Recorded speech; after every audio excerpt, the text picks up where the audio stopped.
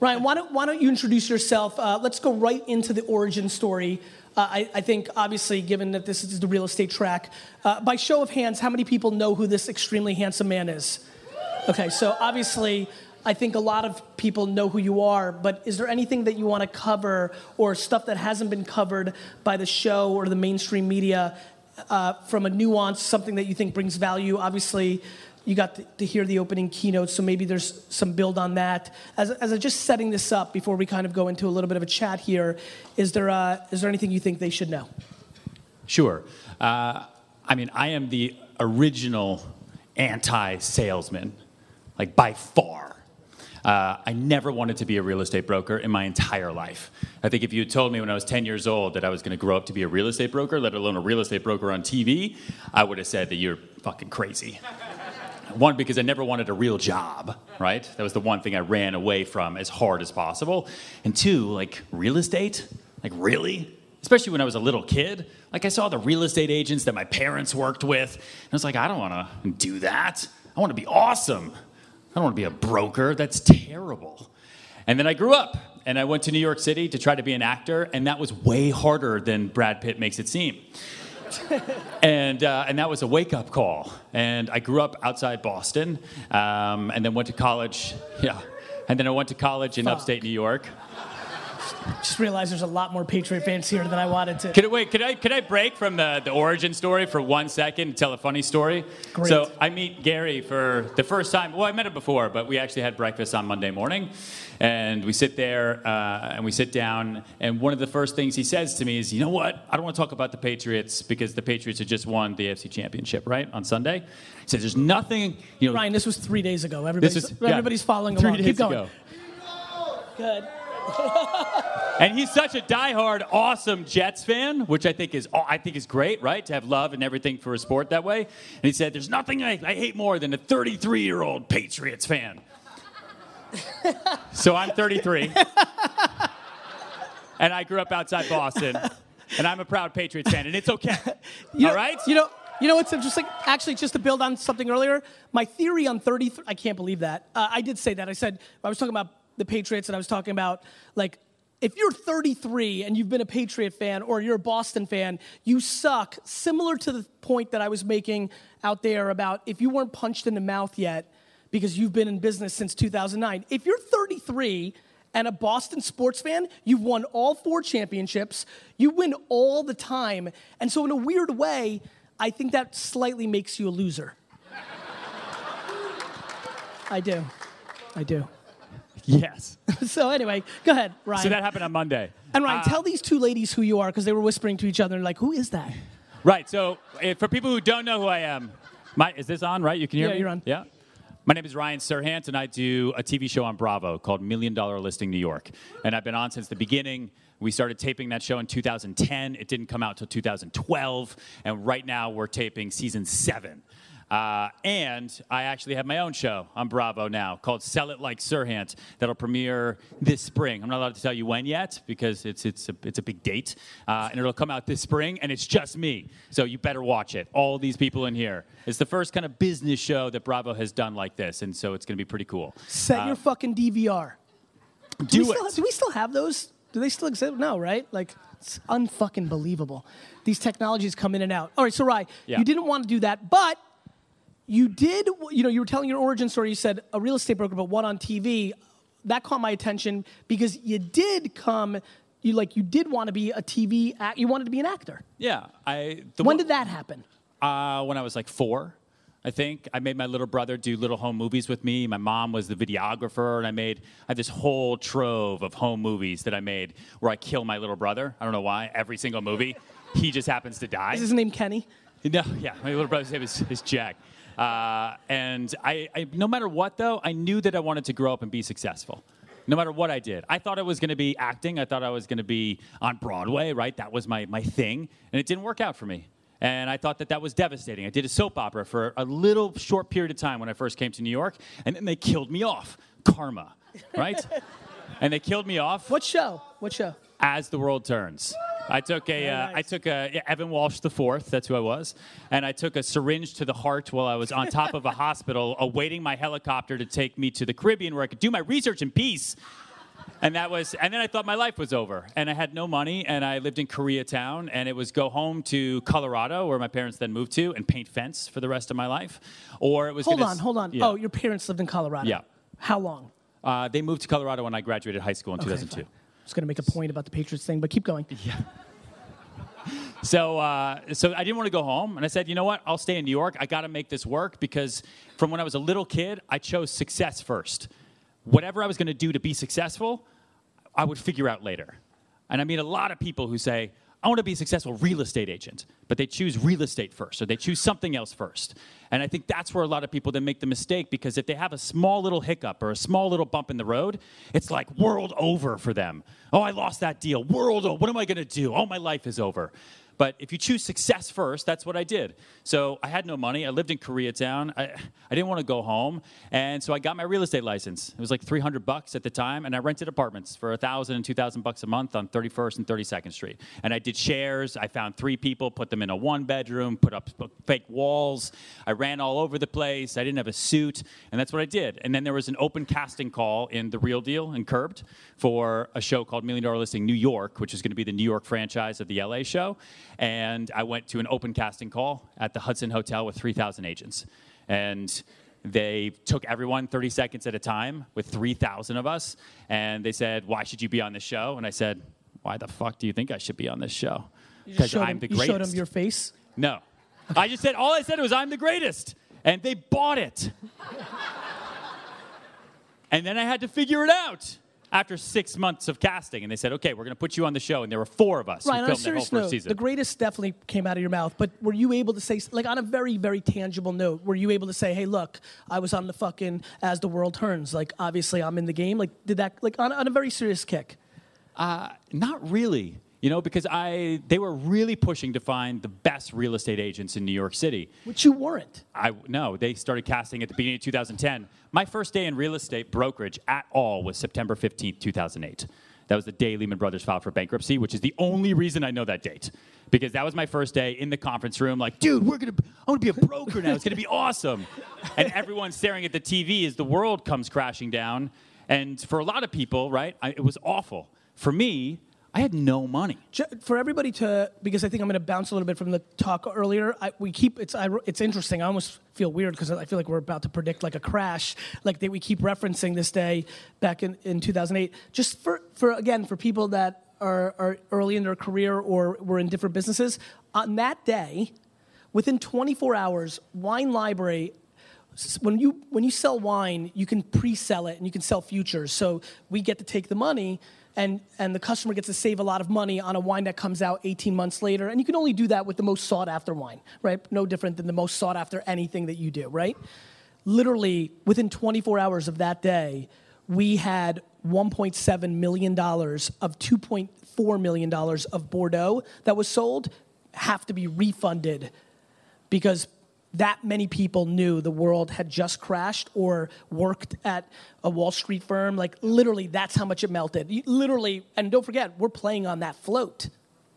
So we're using those dollars for other things because it's in, and, up until that point for, 9 years, we had 1% cancellations. So it was a significant, you're not joking. Like, if you walked in, wide-eyed and excited, literally the veterans in that office were like, fuck, we're about to go through a 3 to 5 year window of straight shit. Yeah.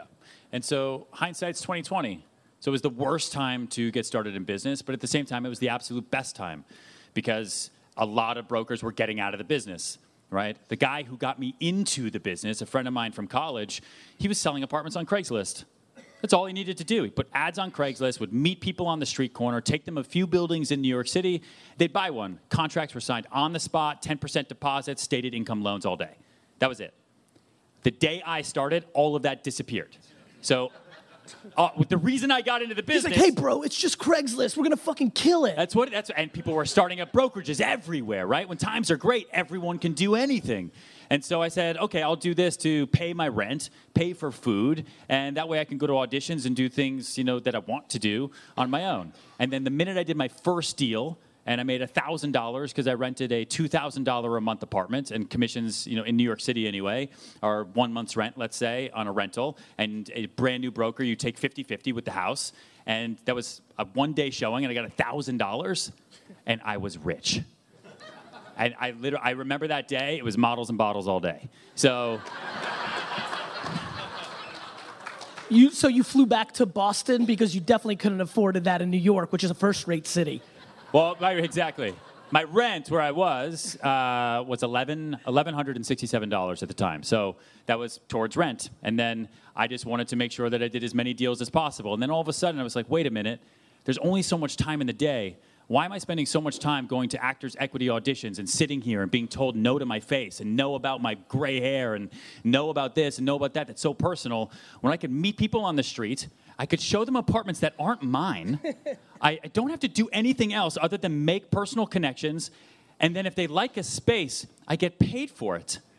Like I didn't create anything, especially when I was a brand new agent. I was like, this is a job and anybody can do it. You can get off a boat in New York City with under $500, and that is it. You can make millions and millions of dollars, and all you have to do is meet human beings, and that was my aha moment, right?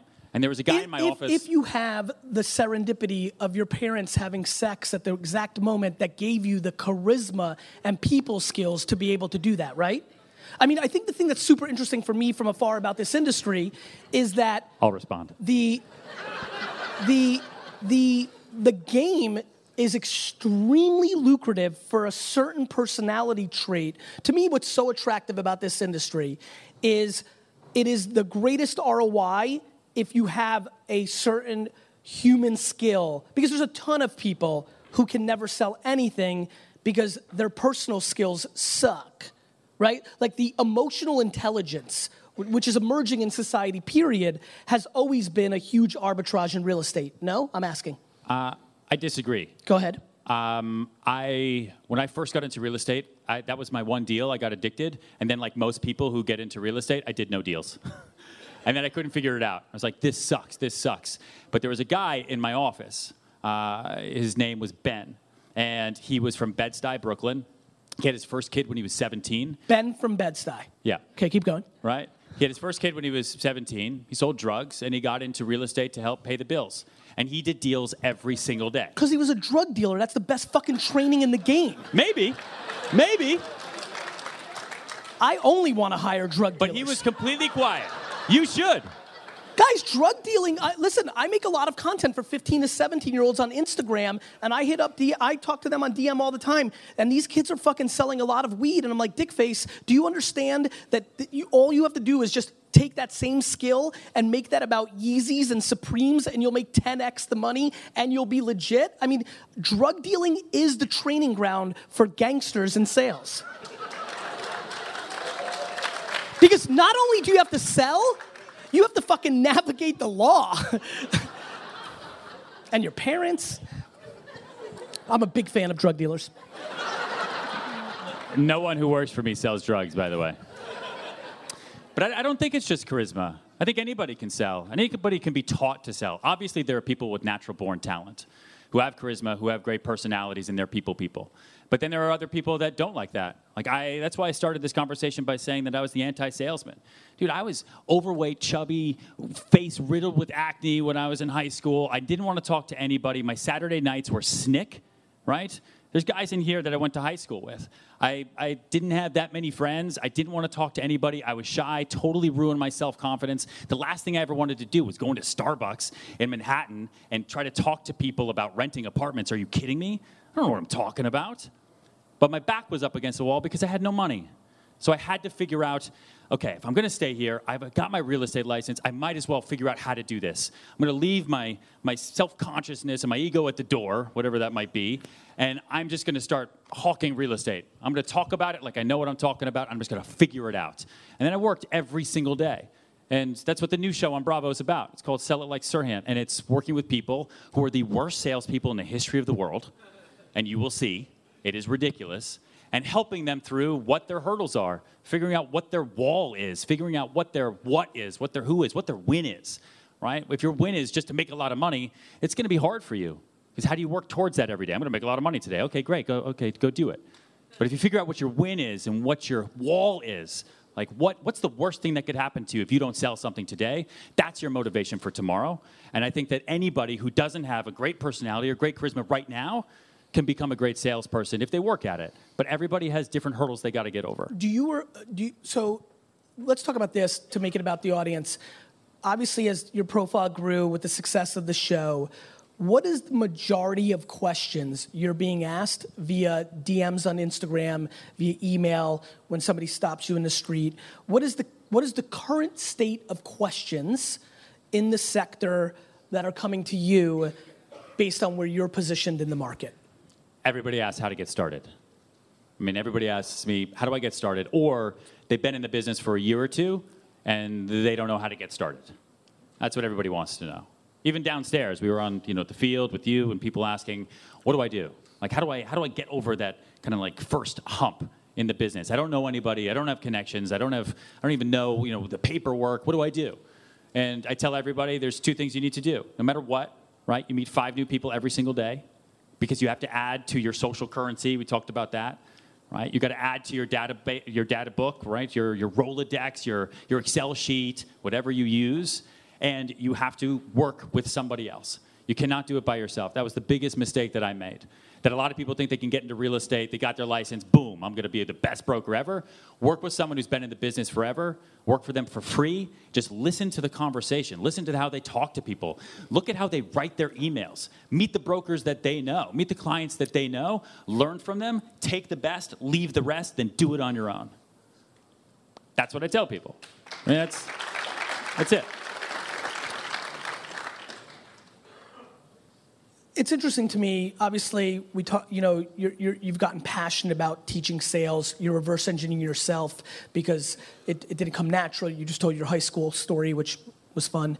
Do you think it's better for people who don't? So I think you think about sales the way I think about any skill, and I agree with you, which is everybody here can be better at everything. You could be a better singer than you are right now. My biggest question always is, you could be better at basketball, you could be better at playing American football, but I have a good feeling that you weren't built to be on the field here every Sunday.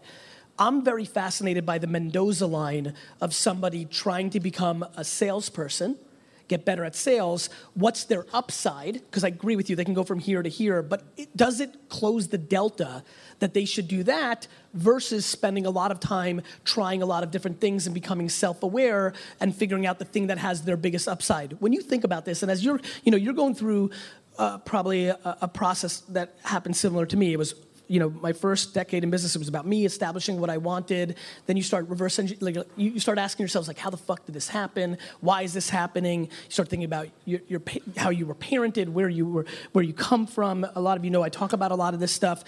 I was just curious for myself, and I thought it'd be interesting here. Do you think that sales is such an incredibly core skill set that everybody should try to get better at that? Or do you think that some people just have this little upside with that, and the real game is self-awareness and trying to figure themselves out because maybe they're an operator, maybe they're a back office person, maybe owning 3% of a company where somebody else is doing all that magic because they're just organized and meticulous, and they've got huge upside in that. They'll never drop any ball, but really their sales will only go up. So where do you put sales as a skill and its upside versus self-awareness? For one, I think that everybody's a salesperson, whether you think you are or not, right? I mean, when I was a little kid, like I said, right, I had a little bit of a weight problem. I was selling my mom on giving me more pudding. Like, I really like those Jell-O snack packs with whipped cream on top, and I like to have 3 of them.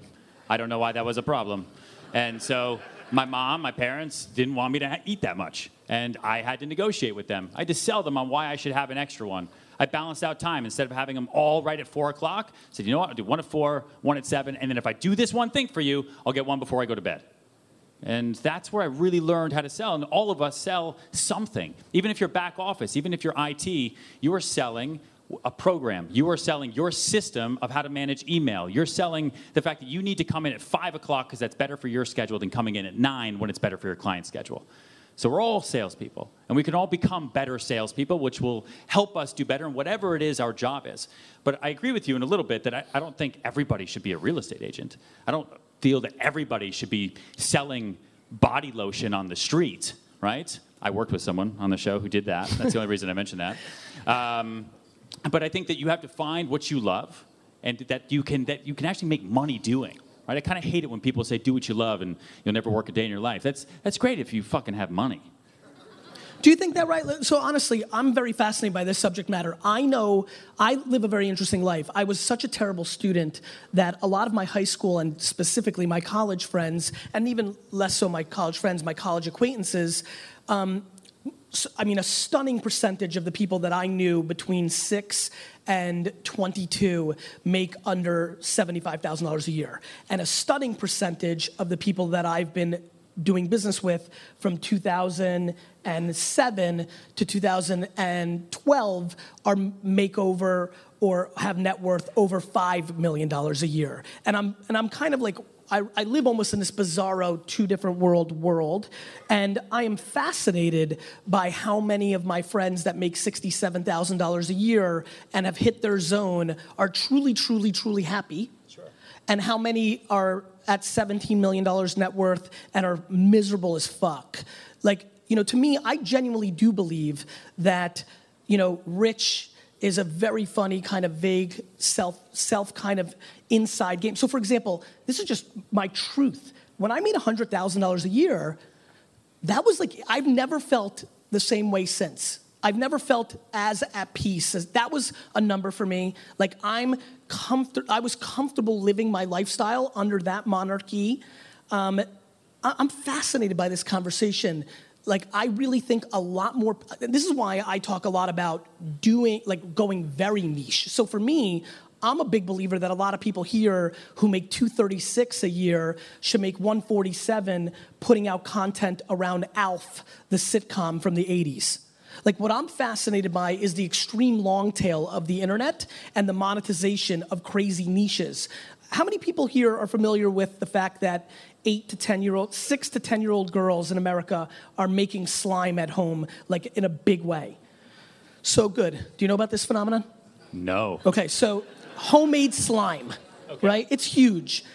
I know a couple people who were in love with arts and crafts, loved making this stuff, and have been doing this and making little videos about slime making for 6 years, and like literally that was their lives. And then, the market comes to them. They were making $13,000 a year in AdSense 3 years ago. Now they're making $1 million to $2 million a year in branded content and ads and things of that nature and higher. I think this is the beginning. I'm fascinated by do you think the wealth thing, and I think you're right, and let me tell you where on the subtlety, rich or what have you, I think it's a lot easier when your income, how much you take home, is controlled by what you spend. People get stressed when their balance sheet and P&L is broken. So some people know how to live under $100,000, and there's people in here making $500,000, but they're buying so much shit that they're so vulnerable, and deep down, they are stressed because they know if shit hits the fan, they're fucked. Where do you actually sit on this like happiness of work dollar kind of conversation? Like nuanced, I heard you, but next Sure. level. I live, and I tell people to live, probably 10% over comfortable, right? Whatever your comfort level is, don't go 100% over, because we've all read in the news, you've seen the articles, you've seen somebody on the street who went 100% over comfortable, and that was stupid, right? So I never tell people to live outside their means or to live at their means either, because then how are you going to push yourself? The only way that I got over $100,000 a year was by saying, this is great, I'm not broke, but it's still not enough, right? So how do I get to that next level? Are you at enough now? No. Do you think you'll ever be at enough? No. No. That means you love the process. That means it's not the money. Yeah. What's that? Trust the process. Sure. Yeah, trust it, but like he loves it. Trusting it is different than loving it, right? Like I don't trust that if I work hard, it'll be okay. I love working hard. Yeah. I love fucking being the working dog. And I love working that. for myself. Because he just loves the process. Oh, what's up, Ruben? So you think you love the process?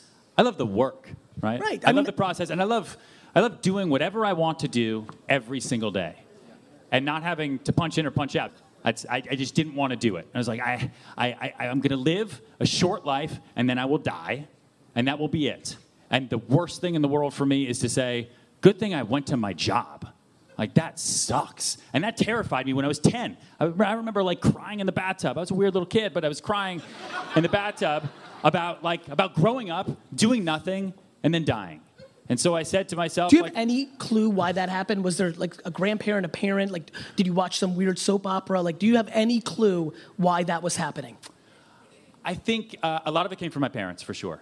A lot of it came from my parents. I was raised very, very strict, and they always had me work incredibly hard to understand the value of the dollar, the value of work, and the value of making something of yourself because no one else is going to do it. And that's what was hard for me about acting, that I could do the best audition ever, right? But somebody else had control. Yeah, someone else had control. Or someone else looked a different way, or someone else did this or did that. Knowing that you're vlogging now and building your profile, do you view the way I'm producing media as potentially a better way than the way that you're doing it through television? Because you have even more control? Because listening to you carefully, what Sure. must be massively frustrating is the way they post-edit the show when you knew that you put magic, but they're trying to create a narrative on that episode. Sort of. I mean, listen, TV is TV. Maybe it will eventually change, but networks have been pretty good recently about adapting different forms of media. And I would not be here today if it weren't for Right. Bravo, Ultimately, the if it weren't ROI for is so TV. extraordinary in the other Yeah. direction, you can deal with some of the shortcomings. I mean, of course. And whatever I put on TV, it's not like CGI. It was me doing it. And if things get cut for time, they get cut for time. But listen, $1 Million Listing airs to 25 million people around the world. Like, I can't do that even on social media. I mean, not Well, right you now. could. Right? You yeah, could. maybe eventually, but not when I'm a 33 Patriots fan, right? I get it. Right? I get it. So, especially when you're starting, right? That was a huge layup for me. Oh, it's the Yeah, of catalyst. course. But I think that what's great now is that you don't have to wait for a 3,000 person open casting call. You can do what we're talking about. How many people watch the show? Okay, great. Quite a bit. So let's get into some of that. Who is your favorite cast member? Like, who are you actually like friendly with, or like? Let's get into some of this. My shit. wife. I know that. She's right there, by the way. I know that. I keep looking at her at the corner of my right eye, like. Is did I she just the say something radar of, stupid? like, got it. Yes. She gives me this, and she gives me this. Besides your lovely wife, who is your favorite? And there's been different people that have come in and out. Honestly, like, you know, there's a positive. This isn't who do you hate. Who of the crew have, you know, the characters have you liked the most or have a relationship with, or maybe you don't. It's all Who professional. of the three of us? Well, there's been what, 6 of you through the years? How many have there been through No, the years? in New York, not so many. There was There's Michael a dude Lorber from the season first 1. year. Yep. And then there's there a was new dude who's like Luis. a model. Well, there's Yeah. Luis, who I know. And And now then there's Steve. right. Yeah. So that's it. 6. Yeah, and Okay. so, yeah, I mean, I've always had the best camaraderie, even though we've had some ups and downs with Fred, because we've been in it together from the beginning. He's also 10 years older than I am, and so we were never like contemporaries. We weren't peers, right? Right. I was young, and he was doing, you know, he'd been in the business for 10 years. I still haven't, to this day, been in this business for 10 years. My 10-year anniversary is this September, and so he had already been doing real estate. So I got into it trying to figure out how the hell am I going to find listings to put on $1 million listing show. I'm renting apartments in the financial district. I told them I was the greatest broker in the history of the world. Holy shit, I got to figure this out. And that's what I did. It was, you know, the best thing that the show did for me was it was a metaphorical shotgun to my head to not stop working. Because the last thing I needed was a show to millions of people telling everyone that I sucked at real estate. That would be no good for business. So I made sure that, and I always think about future Ryan, right? About myself 5 years from now. Because I don't care about myself yesterday. He's dead. Right? I care about myself tomorrow, and I care about myself in 5 years. So I think every day about future Ryan. What should I pitch today that will help future Ryan? And the same thing with the show, right? We film a year in advance sometimes. I have a good idea for you real quick. Yeah. Where's your team, like your content team? Where are They're they? there. That's Adam. Good. That's Alex. Good. That's Joe. You guys have to get somebody to draw a future Adam. A future Ryan, excuse me. You have to create a future Ryan cartoon character, and when you reference it, you need to edit it in. Cool. Do that. He's like, done, dude. I'll cartoon it. I got you. It'll be a stick figure. No, but I think it's an interesting thought, right? Like I think it's super important to not project like I'm going to be successful. It's just it's about being thoughtful about the chess moves and creating your strategy of like where you want to be, from a happy zone, from a financial zone, from a professional zone. Yeah, because everyone talks about living in the now. Like that's great. But the now is whoever you prepared to be for the last 5 years, right? So, I know I came to New York City to be an actor, but it's a bit serendipitous that I quit acting. Well, I was fired, but I quit, got out of it, didn't like it, hated that business. No one in college teaches you the business of acting. They teach you how to be a clock and a frog, and that's your craft. And then you go to New York, and they're like, we don't want you to be a frog. We want you to look like this and dance like this. No? Okay, no money for you.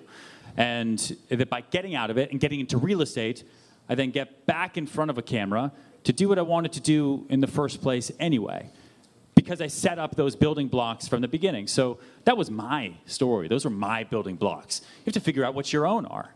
Like, what is it? Maybe it's real estate and food. There are agents I know who are so obsessed with food. That's their passion. Real estate to them is a job. And so they mix the both. Every week, they have weekly dinners with their clients. They cook. They figure out new recipes. Every listing they do, they take listing photos with food in it because that's what they love. That's what gets them up every single day. That's their thing. If your thing is cats, cat it up, right? I want cats everywhere. If that's what makes you happy, because progress is happiness, and if you're doing a little bit more tomorrow than you were doing today, that's going to set you up for future you. And if you don't think that way, then I don't know. That's my stress. My stress isn't financial stress. Even if I buy something, even if I do something, I know I'm going to work my ass off. Everything's going to be okay. I don't let that affect me. What I let affect me is that I'm not planning and that I'm not using enough of my potential. Because one day I will be dead, right? And I know you talk about this a lot as well. That one day we will be dead. And did you milk your potential as much as you possibly could? I think that's why I say meet 5 people a day. I think it's hard to quantify how ridiculously rare it is to become a human being. It's just not what we think about. And then how quickly it all happens, right? Like, it just goes so fast, right? It's the same old thing in life, right? It takes forever, but it seems like yesterday. But yeah, to me, the bigger issue at hand is the practical things. Like, there were humans like us who lived during the Black Plague. Like, that was in the world, and a stunning amount of us died. People that lived during the the greatest generation we talk a lot about in the U.S. were like, for a lot of people that were born in the late 1800s, like, early 1900s, the prime of their lives were during, real conflict in the world, wars and things of that nature. All of us, everyone, from the oldest person here to the youngest, have lived in unbelievable prosperity. Like, it has been so uncomfortable. Like, I don't know. I like looking at history to things wrap around data. It is very impossible for me to get excited about complaining about dumb shit. Like the line was too long, or I got skim milk instead of almond milk. Like, stuff that I hear people talk about when we, us humans, are living through the greatest era that humans have ever lived through of prosperity and wealth and happiness and health. This is ridiculous. And now, on top of that, you layer this thing called the internet, which is a new invention on the consumer side and scales the living shit out of all of our ambitions and wants and eliminates the middleman that you hate so much. Winners hate the middleman because that's somebody that can stop merit. What bothered you was merit. Yeah. What I am blown away by the internet and where all your opportunities sit is the merit of it all. If you're not doing well, it's because you suck. The market is telling you suck. I love how people are like, how the fuck is that person got 87,000 followers? She sucks. I'm like, well, you suck more because you have 1,300 and you've decided to make that your judgment. And not that you should trade on followers, but like the day of judging, back in the day, Rick, the casting guy, decided you weren't cute enough, smiley enough, funny enough. So Rick could have been flawed. We are now living in a platform that is exposing the truths. If you're not doing well, it means you're not good at it. And so many people spending time trying to tear down other people's buildings instead of focusing on how to get their shit together. Yeah. I got an interesting question here that I've been thinking about. What happens to future Ryan in 5 years? Like, where are you, like right this second, you're thinking about him. I'm dying to hear your current bullet points on him. Someone just asked me that on the field. They thought, where is everything going to be in 5 years? And I think more than just me, I mean, how many people in here are real estate agents or real estate brokers? All of them. This is the real estate track. Oh, thanks. Just want to make sure. I do these things, and I asked that, and like 4 people raised their hands. I'm like, oh, I went to the wrong one. I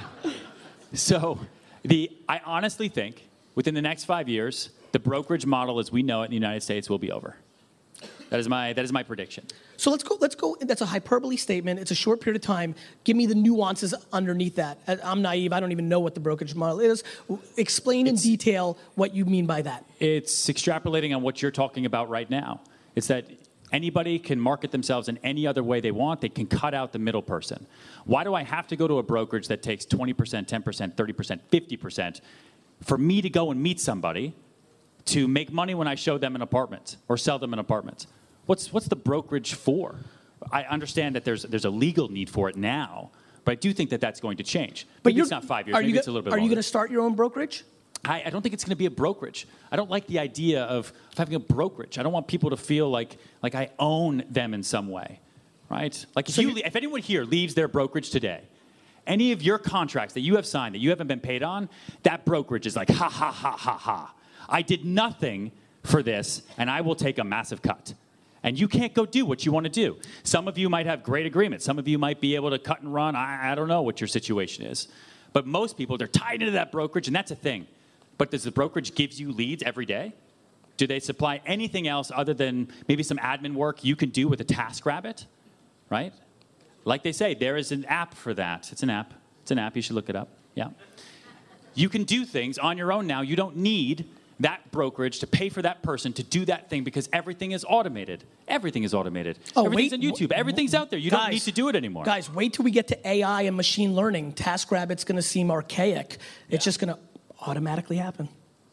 And I think that instead of having some powerhouse brokerages, you're just going to have a lot of awesome brokers who work for themselves or work in individual teams, and that's all that needs to happen. And that's what I want to work towards. And you can tell anybody that I said that, I just don't care. And so, well, good news. It's being filmed at scale, so this is not about telling anybody. The data's there. It'll be on the web in a second. I think what's interesting to me is it's how AJ and I view the sports representation business, right? We started Vayner Sports because when we look at the agents that are taking commissions for doing what has in the past been important or had a value, but now has become completely different. And so for me, as you're talking, I'm like, oh, I see what he's saying. It's the same as every business, you know. What brokerages are going to have to do is they're going to have to evolve. Like, for example, Vayner has a much better chance to start a brokerage because instead of... You want to do it? Maybe. I think, because what I'm realizing is like, oh, I see. We can take those fat commissions and those healthy commissions, but what we'll do is we'll create a model where it's not about back office or history. We're going to build out people's personal brands at scale, which is actually going to lead them into real revenue. I'm going to Vince McMahon you, right? I'm going to make you the Ultimate Warrior. I'm going to make you Hillbilly Jim. That's where the money really is. It's in actually doing something that's tangible in reality. So even though everybody can be a badass broker, a lot of people, what they really need is brand equity so that the funnel comes in, and that's the only thing the Vayner machine is it's a communication, Death Star. 100%. And so that's what it's going to turn into. Yeah. I mean, look at, in New York anyway, right, we have another business. We have designer gyms. Right? There's designer gyms all the time. There's everywhere. There's Barry's Boot Camp. There's Rumble. There's SoulCycle. There's all these designer gyms. I remember when you used to go to the gym to lift weights or get on a treadmill. Now, especially in New York and other urban areas, you go to work out because of a person. You go to work out not at 9 a.m. because that's when it's good for you. You go at 10 a.m., you work your schedule around because you're going with that trainer, and that trainer's going to work you out the best, right? And we're addicted to it now. I know in New York we are. People are addicted to their trainers, and we wrap our lives around those people.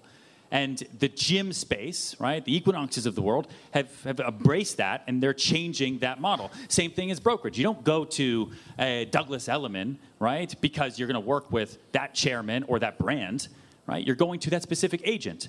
And so then what's the brand for? What's it really do anymore? Now I understand that right now still does a little bit, right? Because our generation, my generation, needs to get a little bit older to phase things out, and we will enact that change, and I will be at the front of it, I swear to you. That sounds like a good admission. I mean, look, what, listening to the scattering of claps, when you talk about change, everybody just listened to that from their perspective. So everybody just consumed your 4-minute rant on this issue of squeezing out the middle, right? This is all I think about, and I think a lot of what you're talking about is a good subject to spend the rest of the time, because when I was listening to the claps and the energy of the room, everybody just consumed from their perspective. If you're new, right? If you're early in your career, you're like, yeah, that's exactly right. Like, what the fuck? If you're actually a brokerage, you're like, fuck this dude. Like, this is how I make my dollars. But this is super important for everybody to understand. I spent a lot of time with companies that look like Toys R Us. I loved Toys R Us growing up. It was the kingdom. Like when my sister and I got to go to Toys R Us, that was like everything, right? So and Toys R Us is based in New Jersey, right?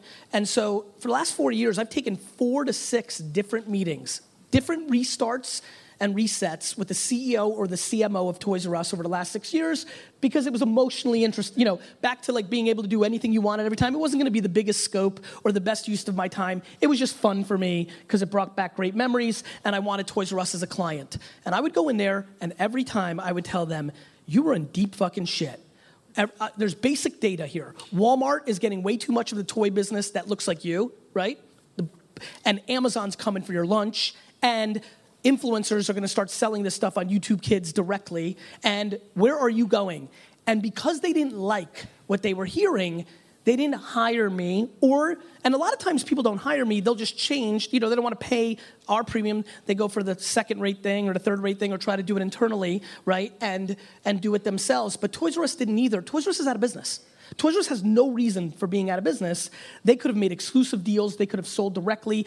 All the Toys R Us's in the country could have turned into entertainment systems and centers. You don't want to spend time with your kids. You could have dropped them off there for fucking 3 hours and left. They could have fucking dominated, but because they were emotional about how they got there. So for everybody who was just listening to Ryan and didn't like what was coming out of his mouth, what I tell you to do is realize, take your money, decide if you think he's right. I'll give you the preview. He's right. It's the internet, my friends. It's the fucking internet. It's not him or me. It's the internet. It eliminates everything that is commodity.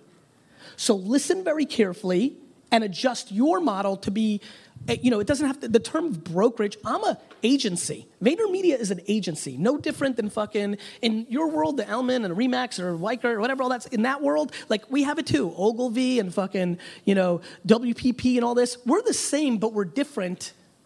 And I think for everybody who cares to be, who's on the other side of the conversation right now, who's a brokerage or building one or about to build one or cares about one, you can still do that. What you provide has to change. You could build a huge toy store today, the biggest one in the world. What you provide has to change. A big box in a mall or a solid location in a town where you walk in and you buy it at a decent price isn't good enough anymore. The same way as in 1954, being in the downtown and being a 5 and dime with toys at a good, healthy markup became vulnerable to Toys R Us. This is the thing that pisses me off.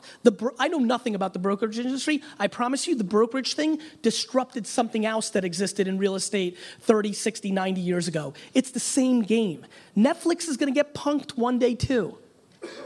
Because what happens is people become complacent. And so when you hear that rant, I just highly recommend that you're thoughtful about, instead of saying, fuck that, putting your head in the sand and thinking it's about a successful guy's opinion. This is about the fucking internet, and it's gonna fucking break your face unless you ride the wave, because too many of you are looking at the wave coming at you, and you think you're somebody because you've had some success. This thing is gonna fucking kill you. Amen. And here's why I'm passionate about it. It shouldn't kill you. All you have to do is have the humility and patience and work ethic to grab that little surfboard that's right here and jump on it and ride this thing to the fucking moon. And my entire rant this morning was you're way ahead of 98% of the people because you wouldn't have spent the money on the ticket to be here if you weren't. You have to understand, action's louder than words. The fact that you know my content, right? The fact that you even were in a funnel, the fact that so many of you traveled. How many people here flew to be at this conference? That's fucking ridiculous. That's ridiculous. The fact that you're there, you're so close. Now the only thing that's holding you back is the money and how you're making it now and the complacency in that. What do you want to leave everybody with? What's a good general tone for what you're seeing where, from your day-to-day life as an actual executor of this craft, as a personal brand that's using a different medium, as you're getting the tone of the last talk and this talk? What's a good way to close out these last couple of minutes? What do you think is a nuance or a thought starter that's a little less theoretical, because I think you've established a great overall strategy? Is there anything that we haven't touched on in my talk or here right now that you think may bring them value? Oof. I think that, I think that a lot of people get nervous about the idea of control, which you talk about a lot. And if I'm going to leave this group with anything, and I have one thing to show everybody, right? I want to make sure that we do that. So this is why I never am like the host or the person to ask questions. I black out when I do talks. Literally, there was only one thing I had to do here, and I fucked it up. So thank you, Ryan, for saving me. Don't worry. But obviously, you're so good at what you do. We're about to show you something pretty rad. We're approved still, right? I know at some point it was kind of like, can we do it? Can we not? We still can't do it, but we're going to do it anyway. That's really true, right? Yeah. So you're breaking the rules a little bit. Yeah, but so control, fuck control, right? Take control of your own life.